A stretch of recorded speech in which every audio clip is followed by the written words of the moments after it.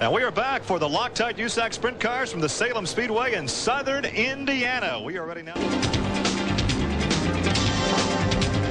There's Steve Butler hoping to continue his run toward the top of the standings. We'll be right back.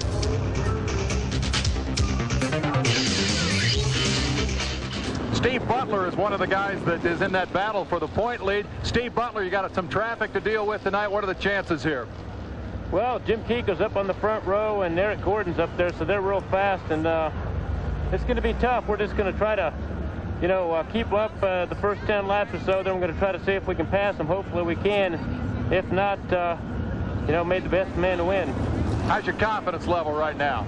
Well, we made some changes on the car. We're not quite as confident in it as we normally are, but we did have quick time, so, you know, I think we got a shot. Steve Butler, third in the points and ready to have at it tonight as he heads off to do battle with the guys up front. It's main event time here at Salem Speedway as they start pushing off the field for the 30-lapper for the sprint on the high bank. 40th running of a great race. We'll be right back to bring you the action. We take a look at Tony Stewart, the young man who made his debut here this evening. He will be the first alternate, but he'll strap up just in case there's a chance he can go out and run. Bob Fry watching from Wickenburg, Arizona this evening. Bob and his wife Judy involved in a new mortuary out there, so they're devoting all their attention to the business, and they had to take a sabbatical from racing. We know he's watching. We wish him well. And I was very impressed with young Tony Stewart. Let's get some comments from the youngster. I don't know how much Tony will have to say because he's an alternate here with a shot perhaps at making it. Are you aware that one of the guys hadn't fired up yet? You may have a chance to make your first sprint car feature here. How you feeling? I'm praying for him not to start. Are you nervous? Yeah, I'm hoping I get to run just for the track time mainly. I want to get some laps. Want to get some experience, some seat time. What do you think of your first sprint car race here? You really ran pretty well, I thought. Well, when I got in some traffic and got racing with other cars, my confidence went up. You know, I just got to learn the limit of the car and the limit of myself right now and running with some cars help.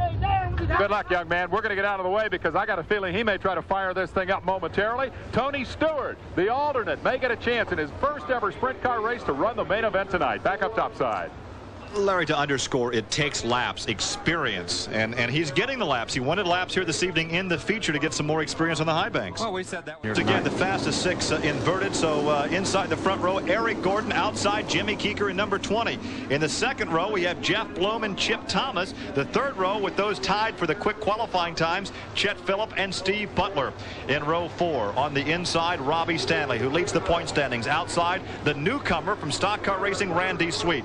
In the fifth row, on the inside, Jim Mahoney. Outside, Bob Ciccone. The sixth row will be shared by Rick Howerton, a winner of a heat race, alongside Gene Lee Gibson, another heat race winner. And the seventh row on the inside, Greg Stott. But it may be tough to catch Mr. Keeker in that number 20 V6 Glenn Nivel car. This is going to be a dynamite race, let me tell you, because there are at least 8 or 10 cars in here, and we say this every week, but it's true every week. There are 8 to 10 cars that could win this race, but Keeker is going to be tough starting in the front row, believe me. I think Jeff Bloom might be a factor here. Jeff Bloom is a pavement specialist. She starts inside the second row. Wally Shear turns him loose, and we are racing at Salem, Indiana. And once again, from the in-car camera, we look back at Chip Thomas in the yellow and red number 24. He's in third position. Out in front is Keeker. There in second is Eric Gordon. That's right. Eric Gordon in that black number 6 moved right into second. Chip Thomas fell to third in that yellow number 24. And Jeff Bloom, in fact, is in fourth place in that blue number 67 car. Oh, coming right here. 3, 4, 5 cars involved. Oh, my gosh. Guys are still getting into it. Well, we can see Mahoney. Yeah, Larry, I'd like to ask you more about that whole business of visibility. Give me an idea of what you're using for your landmarks on the racetrack. Where are you actually looking? Where are the driver's eyes focused? Okay, as you're looking down into this corner here, first of all, you don't get that wide a picture. Those slots and those helmets are much narrower than this, so you're only seeing about the top of that cage down to the track. That's all you're seeing in front of you, and you're looking off to the left as far as that camera can see right there.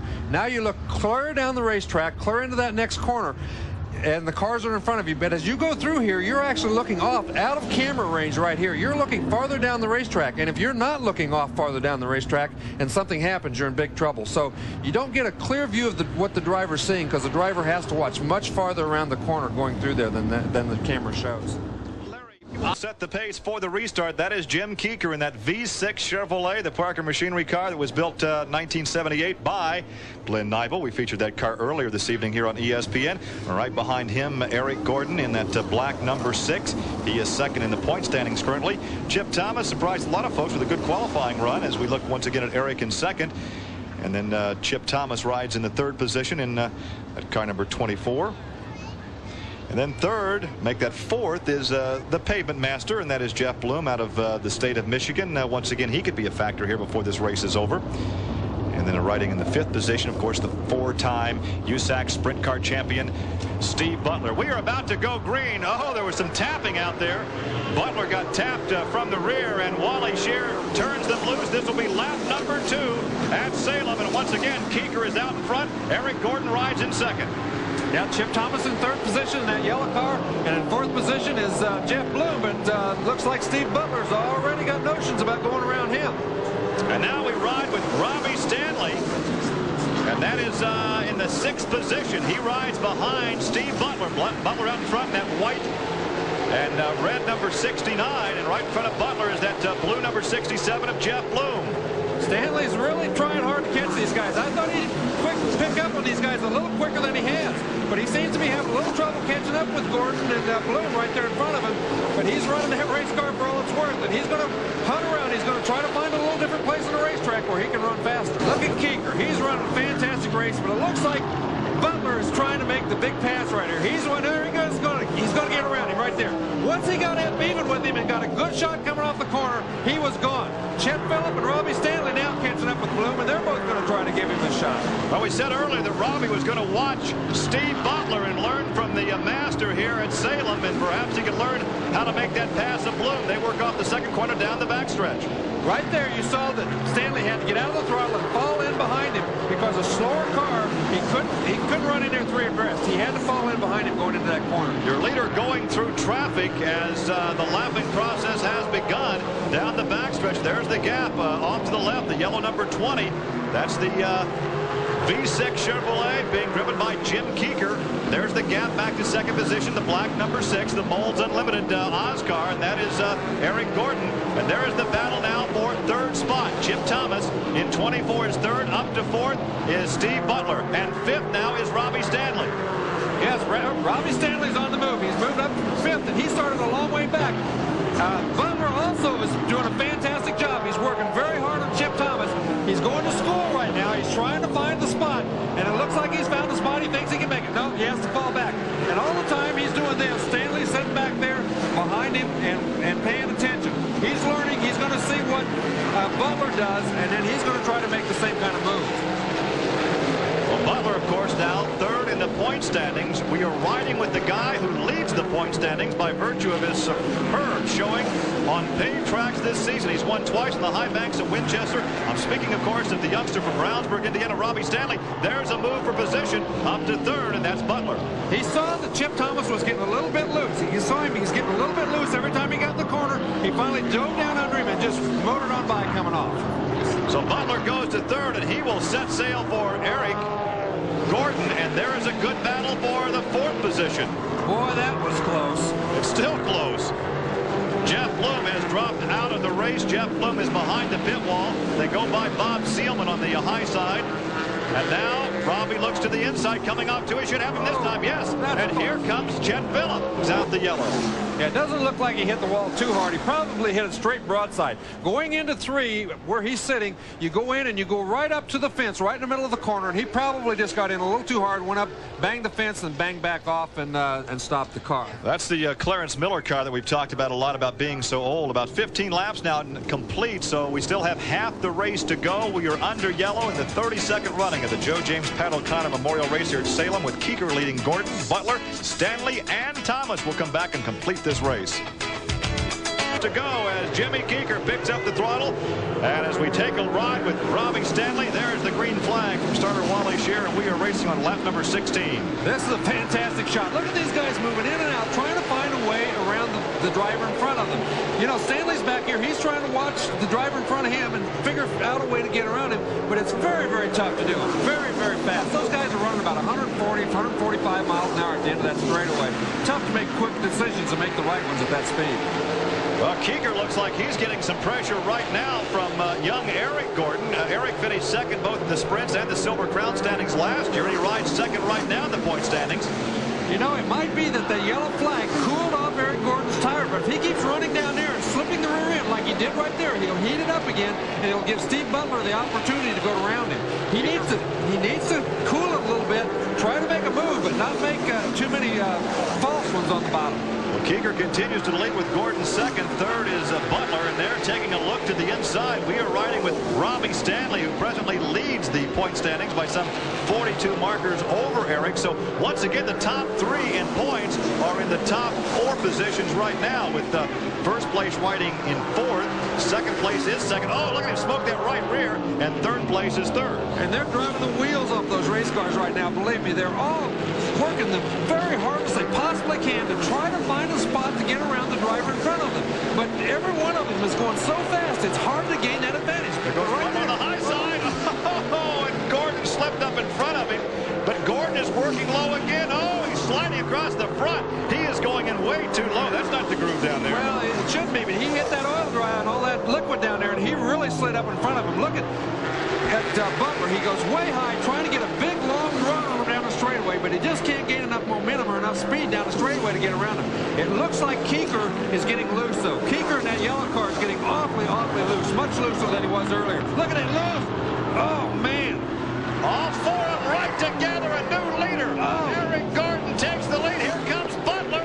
And now he's still sliding. He is dirt tracking through the corner. The tire. The left rear tire just blew on that thing right in front of Stanley. Right as they came by there, the left rear tire. He's trying to control it down the front straightaway. You're right, Larry, and he will make it off the track, so the green remains out. Oh, a heartbreaker for Jimmy Keeker, who had been leading, but the lead now belongs to Eric Gordon. We are going to have a shootout over the final few laps here in Salem. Boy, those guys did a fantastic job missing him. That tire was going down for 3 or 4 laps. It kept getting looser and looser and looser, and finally it just blew up, and Robbie Stanley was right behind him. Boy, how he missed him, I'll never know. 5 laps to go. I think we're completing lap number 25. 5 laps to go, and here comes the battle for the lead. There he goes, there he went. Oh, boy, was that close. He went right around him, and Eric Gordon tries to go back in it, but he couldn't do it. He tried to get back under him. As close as they're running, I tell you, they may take each other out, and we may have the winner coming from the third spot right now. Into traffic. Oh, look man, at that, Cody. That was so close. Oh, hang on. Oh, he was loose.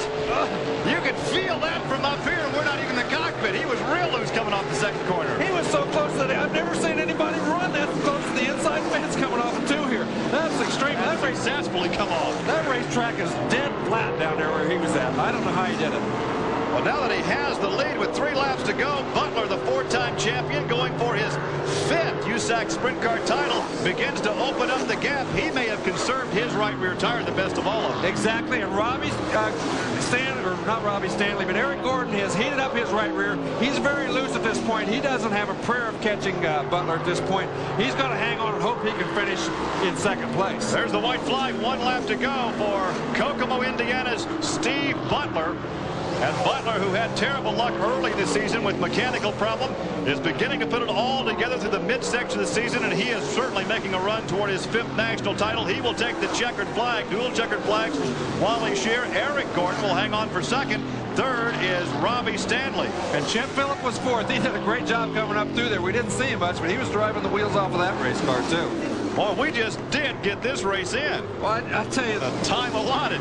These guys were driving their hearts out. Look right here. Stanley's trying to get underneath Keeker. He's loose up there, and just as he gets right up to him, bam, the left rear blows. Look at that thing. Oh, man, he was so lucky to miss him. It's unbelievable. Oh, there it goes, there it goes. It just kept getting flatter and flatter. How he missed him, you know, because he's clear down. He's almost to the inside fence right there again, trying to get around him. Great. Well, the crowd with some positive reaction for both the driving of Jim Keeker and also for Steve Butler. Dave Despain, your comments. One word, spectacular. I'll tell you what, man, that was some kind of an automobile race. At the top of the show, we said keep an eye on Steve Butler. He's coming on hard. He really came on tonight to win this thing in a spectacular fashion as the shredded tire sent Keeker to the sideline, and you saw the onboard shot. It was truly a magnificent night here at Salem Speedway. The results show Bob Ciccone coming from the back to finish 6th. There's the rest of the top 10. For Gary Lee and Larry Rice, we say so long with a big congratulations to Steve Butler. See you next week.